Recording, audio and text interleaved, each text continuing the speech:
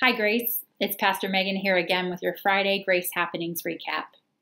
We have a couple of things to touch base on.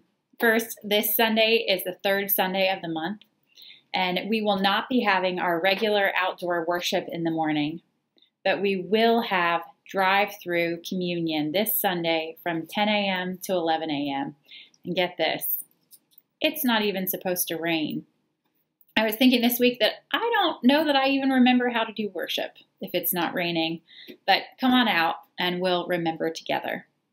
When you come, all you need to do is come to Grace's upper parking lot and follow the signs. I'll have communion for you when you drive through, and we'll pray a special prayer of blessing. A second thing you need to know is that our North Raleigh Food Ministries Super Bowl of Caring food drive is still going on. And we are also hoping that we can get more members of our community to send cards and gift cards to our college students. You can find more information about both of these things in the Grace Happenings below. And the last thing I have to share with you is sad for us news.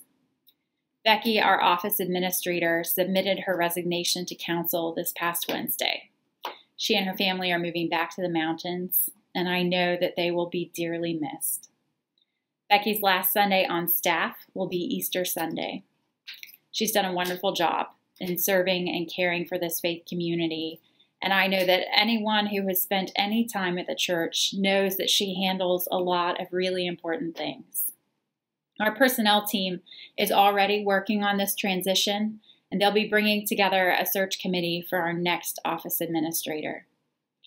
For now, though, it's important that we say goodbye well.